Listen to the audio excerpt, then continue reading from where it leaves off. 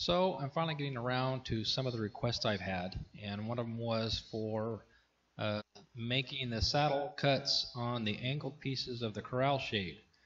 This is a 50-foot wide, just short 300-foot long corral shade, about 16 feet in the air.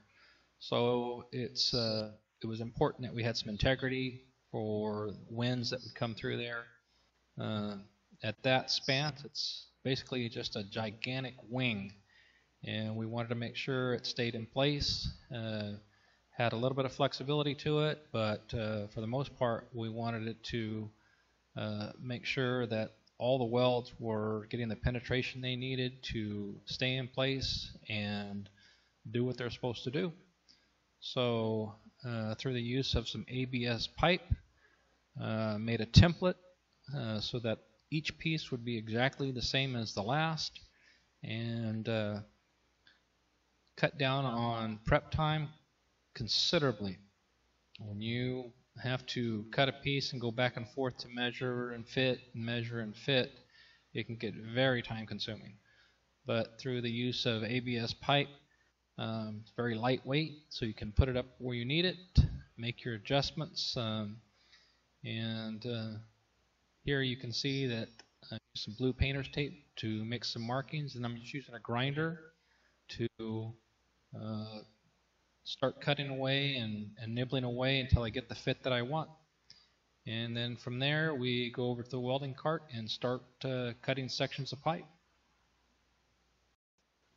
So there's an old saying of measure twice, cut once. Well, when it comes to marking your pipe using the template, you want to mark twice and cut once.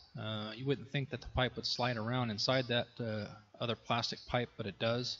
So you want to make sure that you get your markings good. You'll see me go back and forth once or twice, and that's what I'm doing. So also what you don't see in the video is in this video I take the template off, but actually on the second ones I left the pipe on there and just slid it out, and I used the template to hold the pipe for me while I cut, and then it made it easy just to rotate the pipe as I was cutting it with the torch.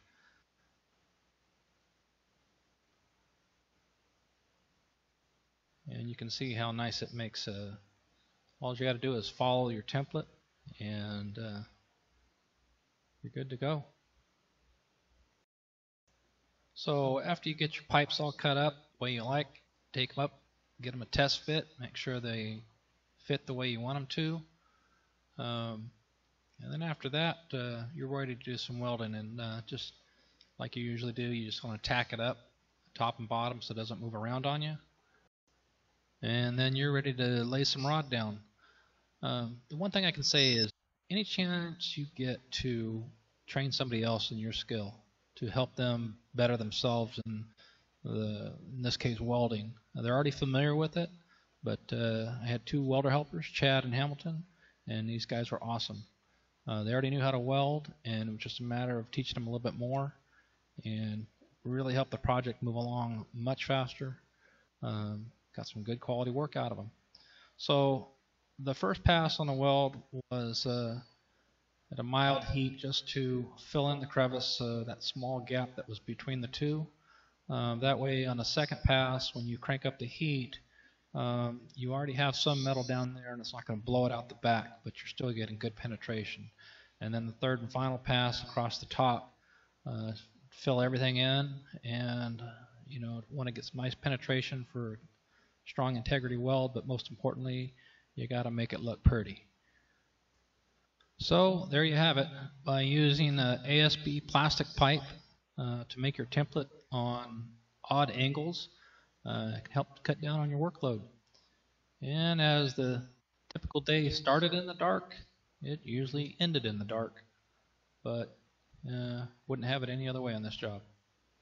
Thanks for watching, and I hope it helps.